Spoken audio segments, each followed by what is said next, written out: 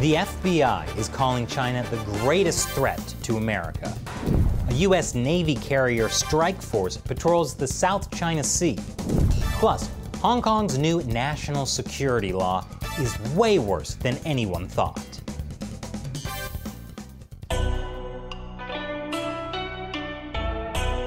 Welcome to China Uncensored. I'm Chris Chappell. Well, it's Christmas in July, and this month, Santa came in the form of FBI Director Christopher Wray. And the gifts?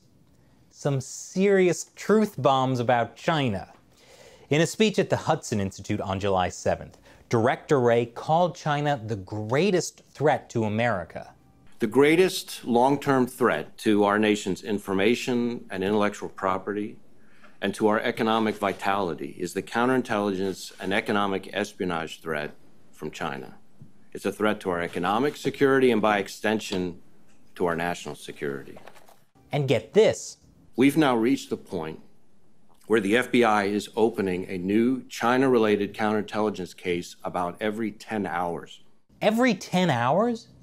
I guess that's why coffee sales are way up over at the FBI. But Wray offered his own caffeine-free wake-up call to the American people. But if you think these issues are just an intelligence issue, or a government problem, or a nuisance largely just for big corporations who can largely take care of themselves, you could not be more wrong. It's the people of the United States who are the victims of what amounts to Chinese theft on a scale so massive that it represents one of the largest transfers of wealth in human history. If you're an American adult, it is more likely than not that China has stolen your personal data. That's why I recommend creating so much personal data they can't tell which one is real. Of course, the Chinese Communist Party was shocked by Director Wray's outlandish accusations. Wray's remarks ignored basic facts and were full of political lies, which fully exposed his deep-rooted Cold War mentality and ideological prejudice. China is firmly opposed to this. But there was another sore point for my pal Zhao Lijian here. Wray also called out China's Operation Fox Hunt, which, while it sounds like a plot point in the Metal Gear franchise, is actually quite different. Here's how Zhao describes it. China's launch of its overseas Operation Fox Hunt and the recapture of suspects who fled abroad is safeguarding the dignity of the law and social justice. But who are these suspects who fled abroad? We're talking about political rivals, dissidents, and critics seeking to expose China's extensive human rights violations. Hundreds of these Fox Hunt victims that they target live right here in the United States, and many are American citizens or green card holders. The Chinese government wants to force them to return to China, and China's tactics to accomplish that are shocking. So they're not just setting out a trap of milk and cookies? In the past, their family members, both here in the United States and in China, have been threatened and coerced, and those back in China have even been arrested for leverage. I will take this opportunity to note that if you believe the Chinese government is targeting you, that you're a potential Fox Hunt victim, please reach out to your local FBI field office. Wait, the FBI wants to help these anti-China criminals? Do U.S. officials make such a statement in hopes that the United States will become a haven for fleeing criminals? Well, if they're fleeing the CCP, like the Hong Kong protesters, I have a feeling that America would happily become a haven for those criminals.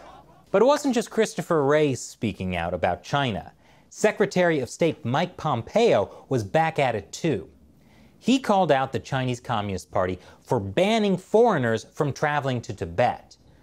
I wonder why the party doesn't let outsiders into Tibet. I mean, Lhasa, the capital of Tibet, has repeatedly been ranked the happiest city in China, according to a poll conducted by Chinese state-run media. And would they lie? So obviously, the Communist Party doesn't want foreigners in Tibet because they don't want them to see how happy Tibetans are. They might get jealous. Oh, and also, they don't want foreigners to get altitude sickness. See, they just want what's best for foreigners. Which is why it's so insulting that the US is putting a travel ban on Chinese officials who put a travel ban on Tibet. So, in response to that, the Chinese Communist Party announced that it will put a travel ban on US officials who put a travel ban on Chinese officials who put a travel ban on Tibet. The world is run by 5-year-olds. Hey, I know how to solve US-China tensions. I'll just let Xi Jinping play with my toys. Wait, no. Then I'll just say my toys have been part of his territory since ancient times. For the first time ever, the US government is sanctioning Chinese officials under the Global Magnitsky Act. This is huge. Yes, the Treasury Department is sanctioning 4 current and former Communist Party officials in Xinjiang, as well as the Xinjiang Public Security Bureau. That's for their human rights abuses against the Uyghurs and other Muslim ethnic minorities in Xinjiang. And these sanctions mean that any property or money that these officials have in the US is blocked, and no US citizens or companies can do business with them. Corrupt Chinese Communist Party officials have spent years squirreling away money overseas. So now that the US government is directly going after their money, that's a big deal. Secretary of State Pompeo is also blocking these officials from being able to travel to the US. Tick-tock, tick-tock, the clock is running out on the Chinese Communist Party because Pompeo is also talking about banning TikTok. See what I did there? The US government is looking into allegations TikTok violated children's privacy. On Monday, Secretary of State Mike Pompeo said the United States was certainly looking at banning the app. He suggested it shared information with the Chinese government. TikTok denied the accusation. Any potential ban would be a heavy blow for TikTok. It said last year that 60% of its 26 million monthly active users in the US are aged 16 to 24. US lawmakers have also raised national security concerns over TikTok's handling of user data. Pompeo also suggested there might be other Chinese apps that need to be looked at, but he didn't give more details. I'm gonna go with WeChat. You know, the app that tracks your conversations, your location, and everything you buy. Possibly that's also a concern.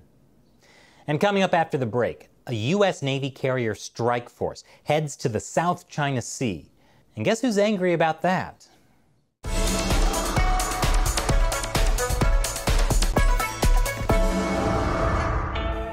Welcome back to China Uncensored. I'm Chris Chappell.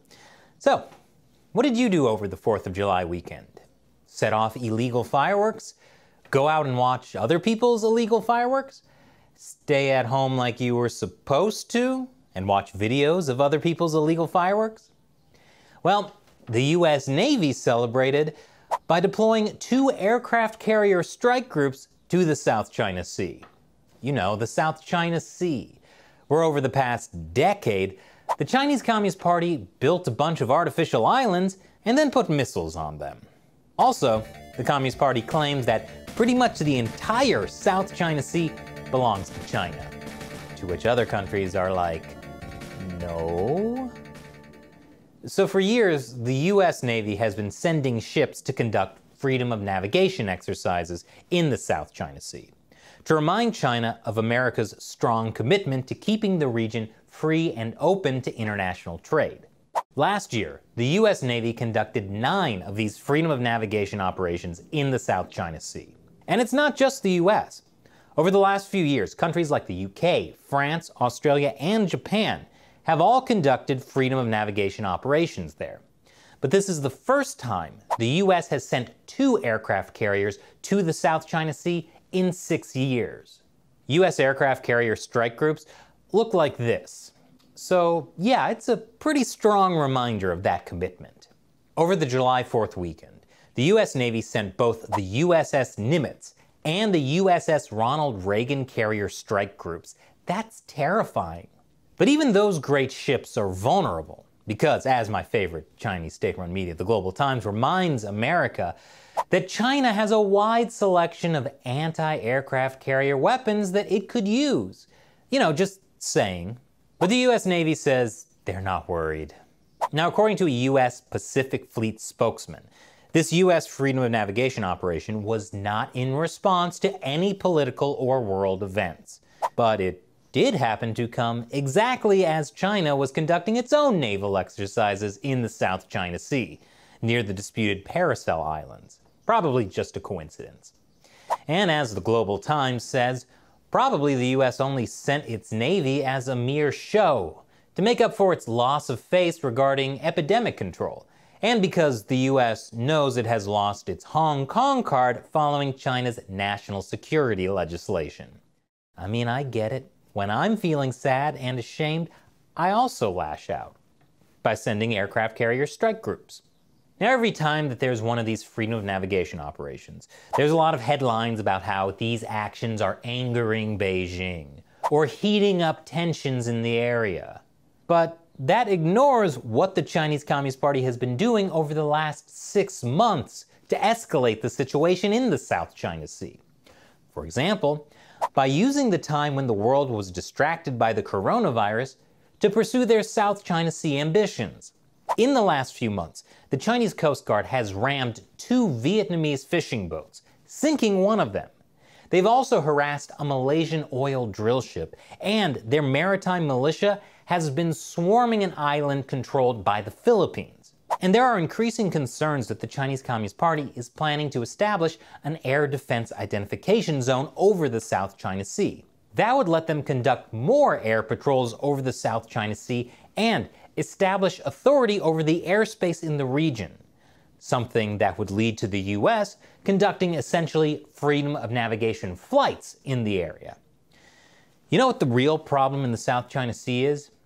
I know, it seems like the problem is that the Chinese Communist Party has been accelerating its years-long attempt to take over the region. But it's actually Trump. According to the CNN opinion article, Trump is at fault because he seems to have no interest in negotiating any standstill agreement with China in the region or guaranteed free passage of ships of all nationalities through and in the South China Sea. Well, for one, free passage of ships is already guaranteed throughout the South China Sea, since it's international waters. And that's the whole point of freedom of navigation operations. But if anyone still thinks that the Chinese Communist Party would honor any standstill agreement in the South China Sea, even if they signed it and pinky sweared, maybe they should take a look at how the CCP is honoring the Sino-British Joint Declaration in Hong Kong. The British get it now, but it's a little too late. And stay tuned, because after the break, we'll look at how Beijing's new national security law is turning Hong Kong into mainland China.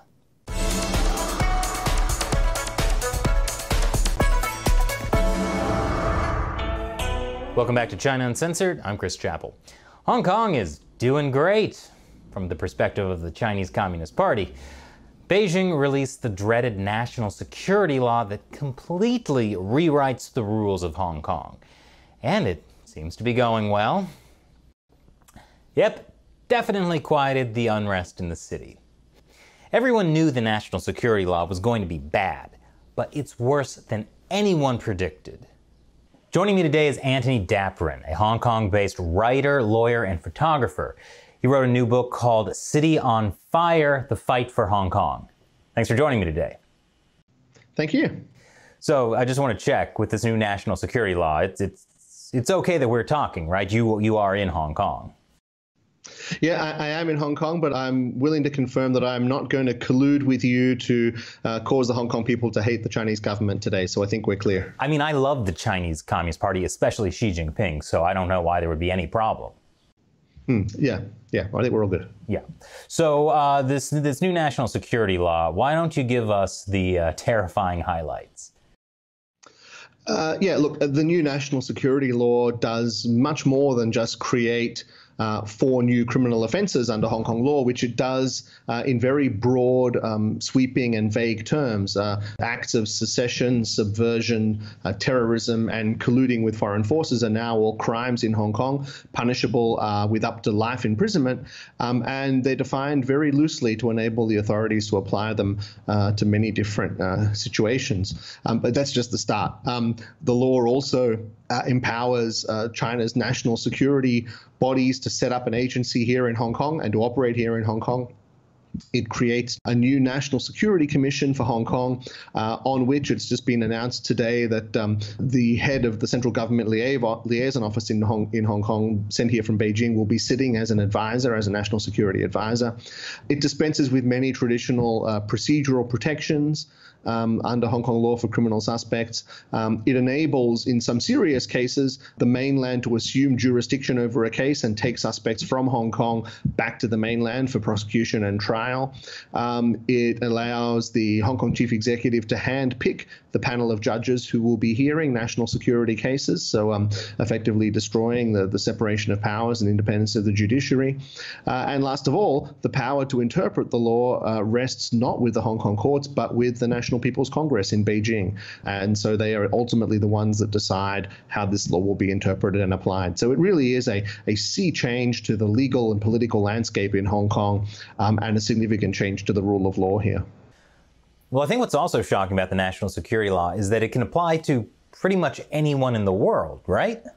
That's right. The law has extraterritorial application, which means that if anyone anywhere in the world breaches the law, and they do that in a way that is directed at Hong Kong, as the word the law uses, then they will be liable under the law. And so if that person travels back to Hong Kong or to China, they may be arrested for breaking the law. So I probably shouldn't make a trip back to Hong Kong anytime soon. You need to rethink your travel plans carefully, that's right. Well, fortunately, the coronavirus had made me rethink all my travel plans. So how is this going to affect Hong Kong protests? Look, it's going to have a significant impact on Hong Kong protests. Already we saw on the 1st of July, the first day in which the law came into force, Hong Kong police were wielding a new purple warning banner, which read a warning to the crowds that they were chanting slogans or waving banners that showed evidence of a secessionist or subversive intent and were subject to arrest. So immediately a whole range of protest activity and speech activity that was perfectly legal in Hong Kong a few days ago is now potentially a crime under the national security law. So it very much changes what is and isn't permissible for political protest in Hong Kong, and I dare say will change the way that people engage in political protest going forward here. So China had promised Hong Kong a degree of autonomy when it took power. Why do you think they felt this was necessary?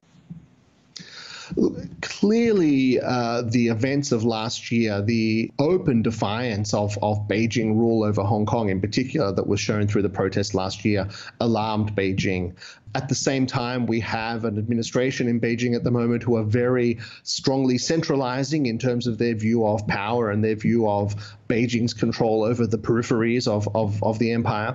And I think those things combine to make Beijing conclude they need to have a very powerful and assertive demonstration of their control over Hong Kong. And that's resulted in this demonstration of that control through enacting this new law. So really, it seems like anyone who has been involved in these protests or anyone going forward really runs the risk of potentially getting sent to mainland China for trial and ending up in prison for life.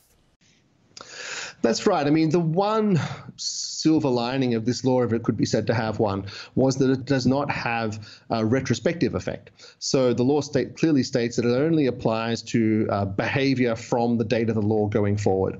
One of the pro-Beijing spokespeople said it was sort of offering people the opportunity to have a clean slate, to wipe clean the slate of their past behavior. But what that means is you're quite right that anyone going forward who is engaging in behavior critical of the Hong Kong or Beijing governments may potentially become exposed under this new national security law. And if Beijing considers it an extreme case or a serious case, they might exercise their power to assume jurisdiction over that and take that person back to the mainland for trial. Well, I know the Chinese Communist Party has never lied about anything before, but for someone like Joshua Wong, even if he were to be quiet from now on, do you really think Beijing is going to let him go away? Look, I think that if he was genuinely quiet from now on, they would not have a basis to charge him under the law. But I don't think that that's Joshua's nature. He's already clearly stated that he plans to continue his activism going forward. And so he may well find himself falling foul of the law sooner or later. There are elections coming up in Hong Kong. How do you think this changes the game? The national security law really changes the way that Hong Kong's pro-democracy legislators can run for election and then behave when they get into office. Traditionally, the pan-democrats have run on an anti-government platform and on a pro-democracy platform. Their key role as a permanent opposition party has been to criticize the government. And now it's increasingly looking like some of the actions that they've engaged in, such as promoting democracy, such as criticizing the government, such as filibustering inside the Legislative Council chamber, may potentially be crimes under this national security law, may potentially be considered subversion. And so they're going to have a complete rethink of the way that they position themselves, the way that they campaign, and the way that they behave when they get into office. And we're already seeing an impact in terms of many of the pro-democracy legislators being reluctant to speak out publicly about this national security law for fears that if they criticize it, that might result in them being disqualified from running for office. So it really is a big change for Hong Kong's pan-democrats. Do you think there's anything the international community can do?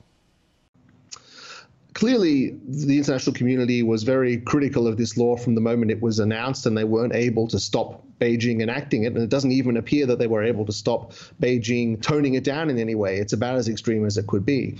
But I don't think that means that the international community should give up. I think that it certainly helps that the international community continues to pay attention to what's happening in Hong Kong. It's always better for there to be light rather than darkness cast on what's happening. And I think also the various offers of paths out, escape routes, if necessary, for Hong Kongers through what Britain are doing with their B&O passport scheme, and other countries have indicated they will do, provide at least some degree of reassurance or comfort to Hong Kongers that if they need it, they do have options should it come to that. Do you think how the Chinese Communist Party has treated Hong Kong has affected how the international community views China? Look, I think it's part of a bigger picture. Certainly, with the protests of last year, it's been a very visually arresting and prominent part or prominent symbol of China's flexing of its power around the world. But it's also coming in the context of a number of other things that are adjusting the relationships between China and the rest of the world, such as the US-China trade war, such as the recent clashes between Indian and Chinese troops in the disputed border areas there, such as foreign influence concerns in Australia, such as the Meng Wanzhou case and the arrest of 2 Canadians in China in connection with Canada's relationship with China. So it's part of a tapestry of much broader pattern that's clearly showing there's some kind of realignment going on between China and many of the other major countries in the world. Thanks again for joining me today, Anthony. Again, the book is City on Fire, The Fight for Hong Kong. It's been a pleasure having you on with me. Thank you. It's been a pleasure to talk to you. And thank you for watching. Once again, I'm Chris Chappell. See you next time.